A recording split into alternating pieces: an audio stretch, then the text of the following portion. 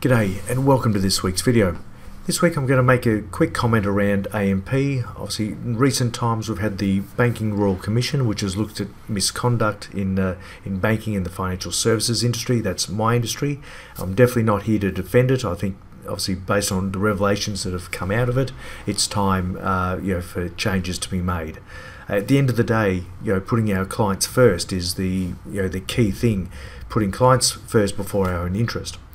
But anyhow, back to the investment side, I was keen to talk about AMP, and it's a business that I've followed for many years. We've never really invested our clients' funds into AMP, the business. I'm not talking about their products.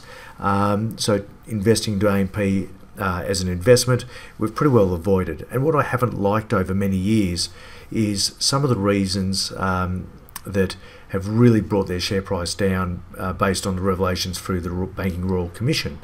And I've seen this happen over the last 2 decades where AMP head office will buy back a book at, say, 4 times revenue.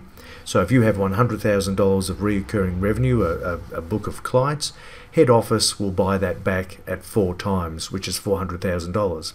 Now that's well above where the market is. So someone may be happy to purchase that same book for 2 times or 2.5 times, but generally not 4 times the recurring revenue. And so for the sellers, one, they can only sell within their AMP group. You can't sell outside of the group.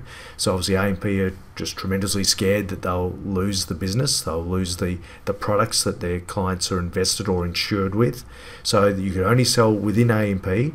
And then on top of that, you're always best to sell back to head office because they would offer you a price that was substantially above market value. And the end result for that was leaving clients who required advice and service in limbo. So AMP brought them back, and if they were unable to sell it, clients were left high and dry without any advice. So the Banking Royal Commission has really tackled this issue head on with AMP, and rightly so. So yeah, watch this space. We still don't believe AMP is a strong investment from our point of view.